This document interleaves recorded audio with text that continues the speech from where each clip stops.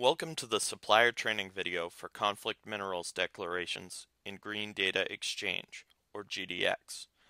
This video will cover the steps needed to create a conflict minerals declaration in GDX in order to share your conflict status and ongoing due diligence efforts with your customers. After logging into your free supplier account, select the Declarations tab. Here you will find a blank conflict minerals declaration. To begin entering data, click the Declare button in the upper right-hand corner of the screen.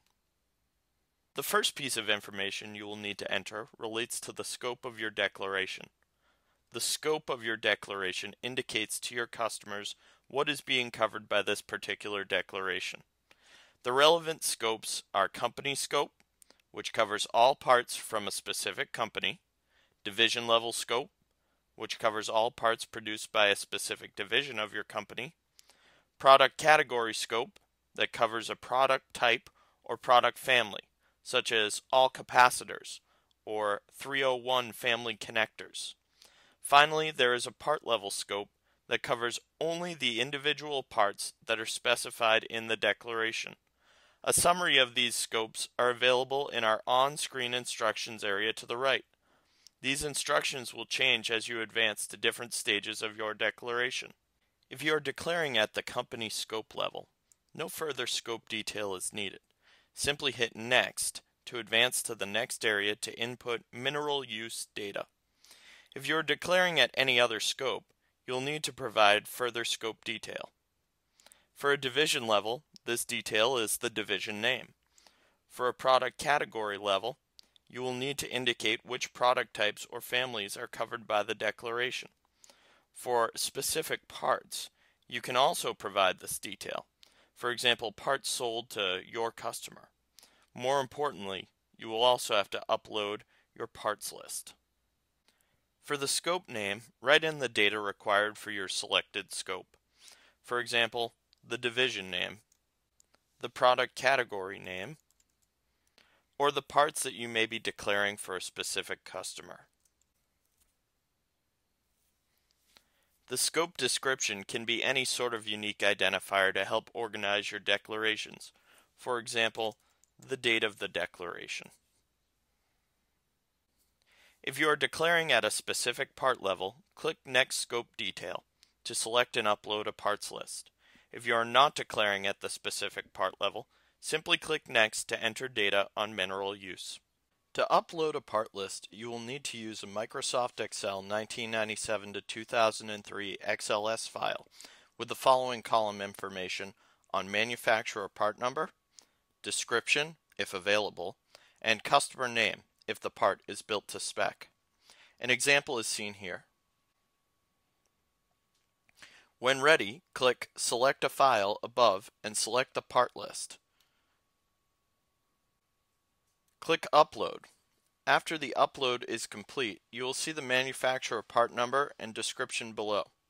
For the part list, you are able to specify parts that are already in GDX or new parts that are yet to be created. Click Next to go to Mineral Use Questions. On the Mineral Use page, you will provide answers to whether or not the parts covered by the scope of your declaration contain tin, tantalum, tungsten, or gold. Please indicate presence for each of these materials by selecting either Yes or No. To switch from one mineral to the next, hit Next Mineral, or click the mineral name at the top of the screen.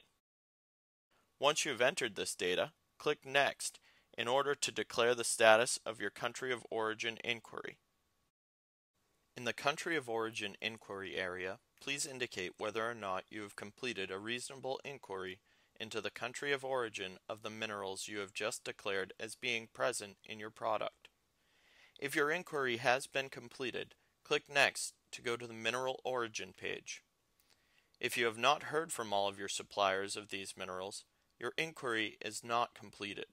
For inquiries that have not been completed, when you hit Next, you will be prompted to enter answers to corporate policy questions, and your conflict minerals status in GDX will be considered pending until you are able to update the declaration with a completed country of origin inquiry. In the mineral origin area, you will provide source detail on the minerals which were declared present in your parts. Please identify the source of each mineral by selecting whether it is from a scrap or recycled source, an undeterminable source, or if it's from a smelter source. If you have selected smelter, please indicate the correct smelter or smelters based upon the drop-down list. Please complete this source information for all minerals. To change minerals, simply click Next Mineral or the mineral name at the top of the page. Click Next when you've entered this data to go to the Declaration Status area. The Declaration Status area is where you will enter your conflict mineral status. Your options are not conflict-free if you have determined that your mineral sources of tin, tantalum, tungsten, or gold originate from the conflict area, conflict-free if you have verified all sources of these minerals do not source from the conflict area, or undeterminable if you are not able to determine the conflict status. Once you have selected the appropriate status, click Next to provide evidence documentation.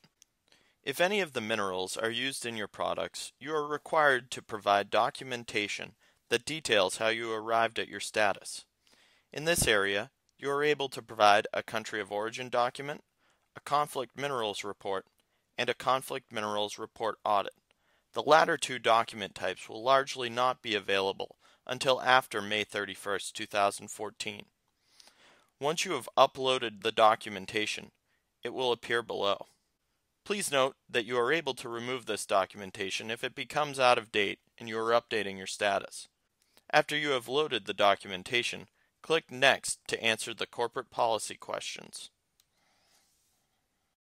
The corporate policy questions allow you to provide answers and comments regarding your company's actions and efforts related to conflict minerals. While most of these are yes/no questions, some have alternative answers. Please review these questions. Provide answers and provide comments as you feel appropriate, such as a link to the public policy on your company's website. Click Next when you have completed answering the questions in order to provide any additional comments related to your declaration. The last area before your declaration is completed is the comments section. While this area is optional, many suppliers have found it helpful to communicate corporate policy, conflict-free compliance timelines, and other similar information to their customers.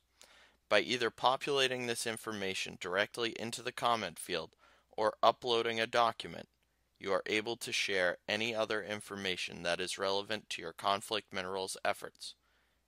Click Next when you are done to finalize your declaration.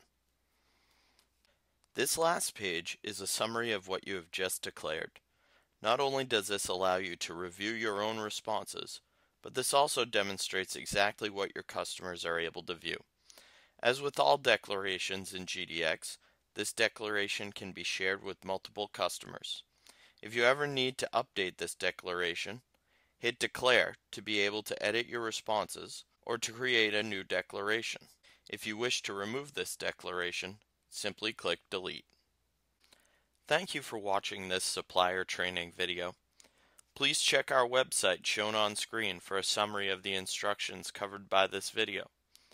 If you have any feedback, requests, or questions, please contact us through the information on our website seen here.